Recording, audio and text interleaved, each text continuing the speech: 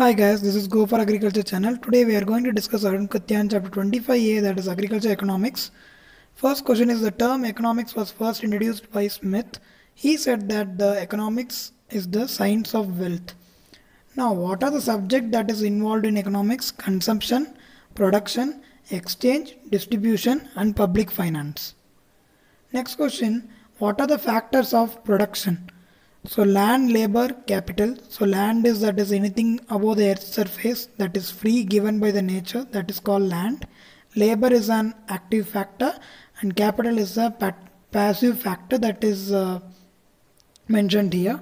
Next one, the activities and services that involve the production, exchange, distribution that is concerned with individual units is called microeconomics. So microeconomics is that involves individual units and at micro level, and the economics that is involved at macro level is called macroeconomics. The economics that deals with whole economic setup is called macroeconomics.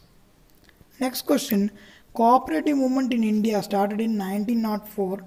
So why cooperative movement of India is started? Because when Cooperative Credit Society Act was passed, and the father of cooperative movement in India is Nicholson. Next one, RBI came into existence on 1st April 1935.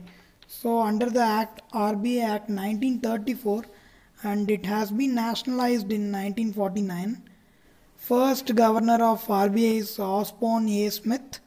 Next one, Imperial Bank of India, established at 1921. Now what is Imperial Bank of India?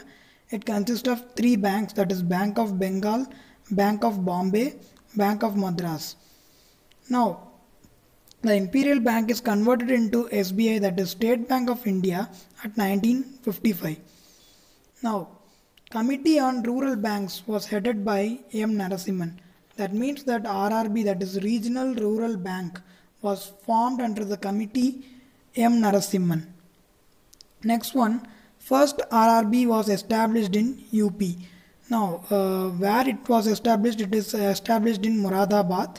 Now, what is the objective of RRB? Provision of credit and other facility to small and marginal farmers.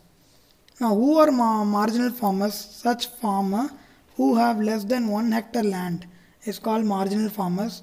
Now, small farmers, they have a land that is in between 1 to 2 hectares. They are called small farmers. So thanks for watching this video. If you want more and more videos, then subscribe our channel Go for Agriculture. Till then, stay tuned.